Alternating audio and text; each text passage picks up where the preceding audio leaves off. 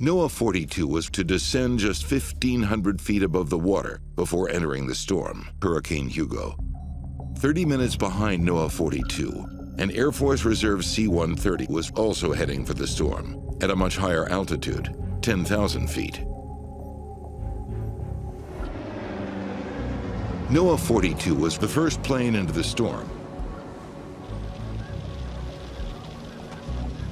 The G-forces are some of the most powerful ever recorded in any hurricane, and far beyond what the plane was designed to withstand. A broken sensor couldn't properly regulate the amount of fuel flowing to the engine. When the sensor failed, we're losing number 3. It fed too much fuel to the engine, and it ignited into a stream of flames. Emergency shutdown handle!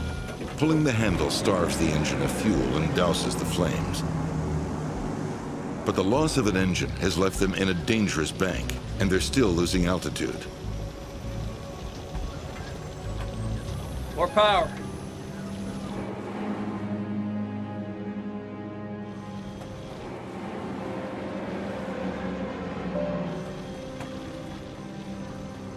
Oh, thank God.